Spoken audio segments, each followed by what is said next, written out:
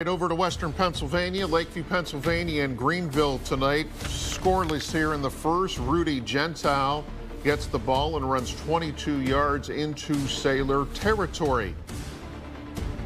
Later in the drive, Luke Scheide for the Sailors forces the fumble on the run.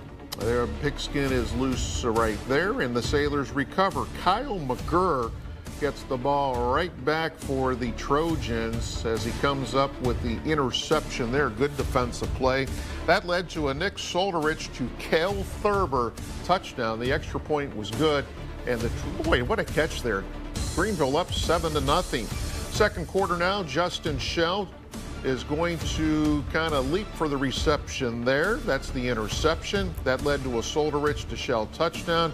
Again, that combination hooks up. All Greenville in this one, 36-0 over